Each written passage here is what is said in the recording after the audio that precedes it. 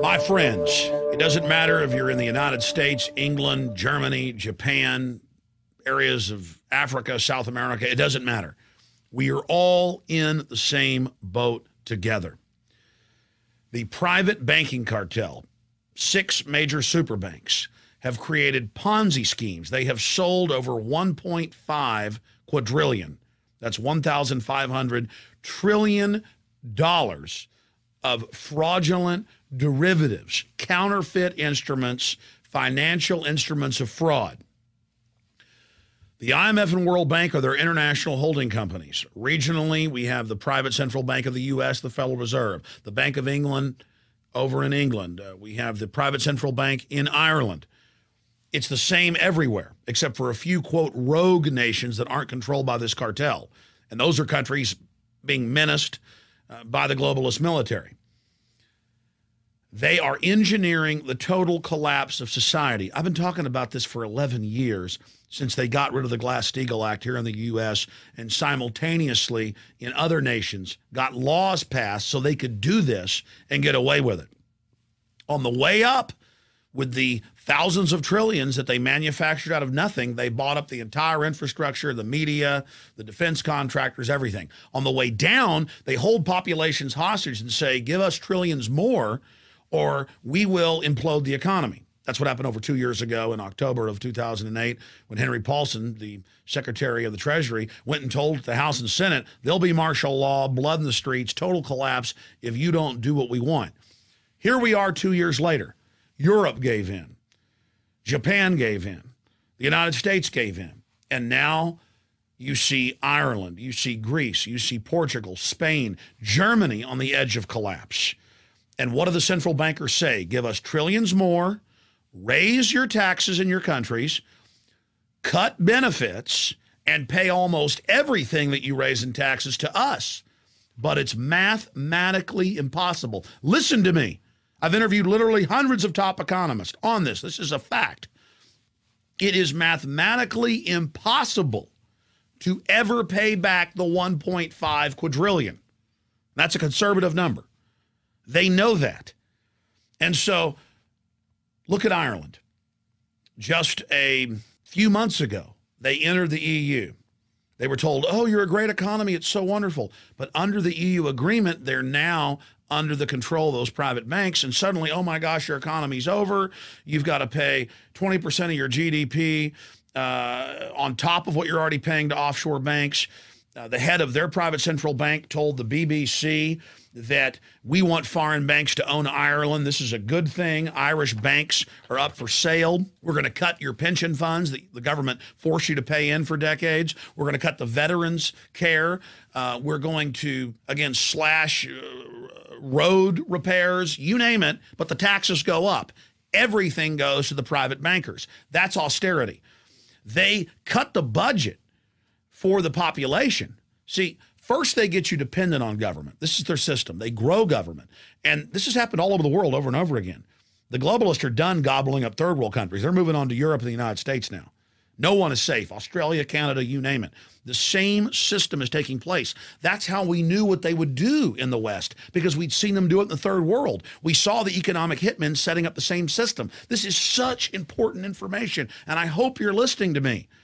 There is no light at the end of the tunnel unless we do not pay these bankers all of this fraudulent debt they've manufactured. If we don't throw these private central banks out of our countries, if we don't return sound monetary policy controlled by our Congress and parliaments. This is designed to implode economies and transfer all wealth to them. That's why whether it's Europe or the United States or any other country or region they control, the central banks and the private banks are making record profits in the trillions, billions in individual bonuses in many cases. They know what they're doing. This is a consolidation of power and control. They're slashing police locally. They're slashing basic services, but the taxes go up because everything is going to them. Now remember, the United States is about a year behind Europe.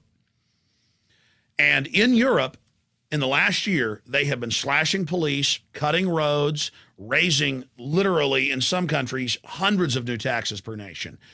They have been squeezing the population. They have been turning paramilitary tax collectors loose on people. They've been getting rid of all the tax exemptions. They are squeezing and squeezing and squeezing like the Sheriff of Nottingham from the fables of England hundreds and hundreds of years ago with Robin Hood and his merry men. This is actually happening to us. And so the media is spinning this in Europe and here in the U.S. saying, oh, look at good conservative politicians. They are slashing infrastructure spending. They're slashing pensions. They're slashing veterans benefits. Aren't they great? They'll get us out of this problem. That's a tiny piece. The whole U.S. debt is $14 trillion. There's 1.5 quadrillion worldwide, and even the Washington Post estimates the U.S.'s share of that is $600 trillion. It's impossible. They could devalue the money like this was Zimbabwe or Weimar Republic, Germany in the 1920s and 30s, and it's impossible. Do you understand? All the solutions they give you are only to consolidate power. It's economic warfare. So Europe, on average, is about a year ahead of us. And you watch, as we told you in my film Obama Deception a year and a half ago, it would start in Greece, and then Ireland, and then Portugal, and in Spain. That's what the economists we interviewed said would happen. It would then move to England and Germany and France. Now it is. It would then travel to the United States. This is all engineered. I cannot stress that enough to you. And that they would cut veterans benefits, that they'd signed on and were guaranteed basic health care, that they would federalize your private pensions and tax them and reduce them in the name of saving them because the pensions are invested in the derivatives fraud. That's the trap. They hold you hostage. They get you to invest in their derivatives, your county, your city, your police pension, your federal pension, and then that money's not there. Oh, if you want to get that pension, you've got to bail out the banks. But it's not a bailout. They set this up. And so now it's here. Just this week, White House official, Obama to freeze pay of federal workers. Notice all the news in the last week about how, oh, he doubled the amount of federal workers getting $150,000. Oh, about how great they're having it. That's to sell them as the main scapegoat. I'm not against cutting their pay. I'm not against freezing their pay. But you do it after you've arrested the central bank heads. You do it after you've written off the 1.5 quadrillion that's impossible to pay off. You do it after you brought a true monetary system into existence. But you wouldn't have to do that with all these cuts if you got rid of this corrupt fractional reserve banking system. I do want to cut government because it's used as an agent of tyranny. It was put in place and grown to suppress us during this implosion phase, during this shearing phase, the shearing of the sheep. So now they've announced that they're going to freeze the pay of federal workers for 2 years and then probably cut it. Bloomberg, of course, has reported over a year ago that pension funds are being ordered, private pension funds, to, quote, invest in failed megabanks. There's no law, but federal regulators come like the mafia and say you better do it. It's come out in the last few months, also in AP and Bloomberg, that 11 years ago, a secret deal was signed by Prudential and other major insurance companies with the VA to allow them to steal all of the death benefits that troops pay out of their check for if they die in battle or after they die, so their widow or widower gets the money. That was all just stolen. This is the greatest swindle and the most brazen I've ever seen studying history. It is so off the charts because the average American only cares about sports or rioting and looting, you know, during Black Friday, the day after Thanksgiving, to get their little slave goods. Now, this is key. Remember the article from March 21st, 2009 in Stars and Stripes, over a year ago. And in it, Obama proposed that they make all military people buy their own insurance for combat-related injuries. They've signed a contract guaranteed if they get their arms and legs blown off, Uncle Sam and the taxpayer is going to pay for it. Veterans of Foreign Wars, Veterans Organization, went wild, got angry, said no to this plan, and Obama backed off for a year. Now they're back, and in the New York Times, pitching it to you like it's a great thing. And they're announcing, hey, there's 2 million people that are on government-paid-for insurance because they're veterans. The government wants to take that away, take the health care completely away from the veterans. It continues. Here's the Wall Street Journal. Union drops health coverage for workers.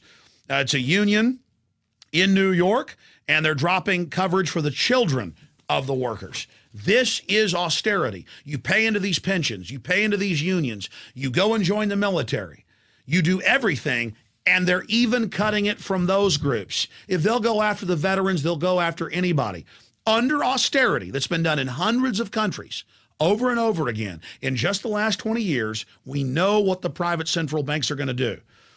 And once the country fully is bankrupt, whether you're Ireland or the U.S., it doesn't matter. It's the same formula. They are going to shut everything down. And once the economy fully disintegrates, they're going to triple water, triple power prices. They're going to force the government to hand all these infrastructures over to them. They are going to completely sell out the nation even further. You think the communist Chinese run the Panama Canal and most of our former military ports on our east and west coast? You think that's bad? You think the Arabs owning so much of our infrastructure is bad? You think foreign banks, coming in here with a fire sale, buying up our companies is bad and our highways? You ain't seen nothing yet. Austerity is total enslavement, economic bondage for you and your family, and it's all a fraud. The mega banks engineer it. They get tens of trillions of dollars of tax money. They implode the economy and demand even more because we're held hostage by them. And it's not even a solution. It's only going to get worse. It is a distraction to cut the veterans' health care. It is a distraction to steal people's pension funds. It is pure robbery. We must kick this system out. We must bring these bankers to justice and write off this fraudulent debt. We do not owe it. But the banks in the last 100 years in the West have openly fostered this system of getting us into debt so they could profit on the fiat loans they make up out of nothing. But we're now entering the end game where they're fully imploding us by design. It's the bankers or us. We don't have a choice. You've got to tell everyone you know about this. You've got to inform them so they understand. I mentioned these earlier, but again, here it is. BBC News, Irish Republic banks for sale. And they've got the head of their private central bank that runs the country, this fourth branch of government, Patrick Hoonihan, openly saying that the International Monetary Fund will now save Ireland. And how will they do that? By slashing pensions, by cutting police, by cheating veterans in their health care. It's the same laundry list. It always is. And he goes on to say, I've been an advocate for many years of the value for small countries to have foreign owners for their banks. Did you just hear me? This is treason. And it's the same thing here. This is a global government, a private corporate global government, taking over every major society with the same formula.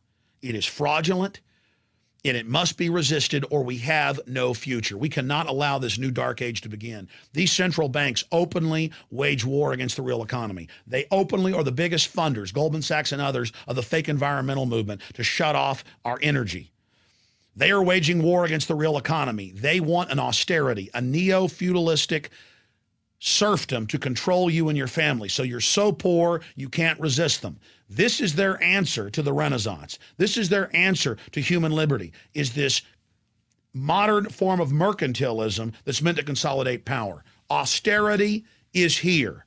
And it's going to get worse and worse. There's no way out but identifying these people, taking our country back, and bringing them to justice. Brazil and a few other countries have successfully thrown them out. We can do it here, and the United States can then become the light of liberty worldwide again. Or, as I said, we're all screwed. You have been warned, ladies and gentlemen. Now it's up to you to take action. The ball is in your court. This is one of the most important videos we've ever produced. Please get it out to everybody you know. Visit Infowars.com and PrisonPlanet.com. When you're on the site, you can also tune in 24 hours a day to my daily radio broadcast. There's also a free iPhone app to listen to the syndicated radio show when and where you want.